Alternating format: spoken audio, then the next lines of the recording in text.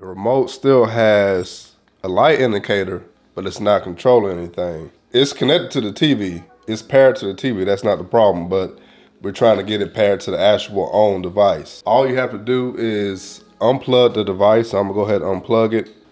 And when you unplug it, leave it off for at least, I say 10 seconds. Let's just say 10 seconds. When we plug it back up, give it a moment to reboot. Now, once it reboots, just keep the controller nearby. You can set it down. I'm just gonna hold it here for a second.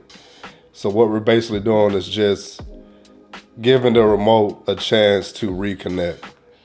But in order to do that, we have to actually reboot the device itself by unplugging it and plugging it back. All right, I'm gonna see if I can do this real time with you. Keeping the remote close by. And there we go. If you guys have any questions, leave me a comment. That's all I got for you. Much love to each and every one of you. I'm your downloading pirate, and I'm out.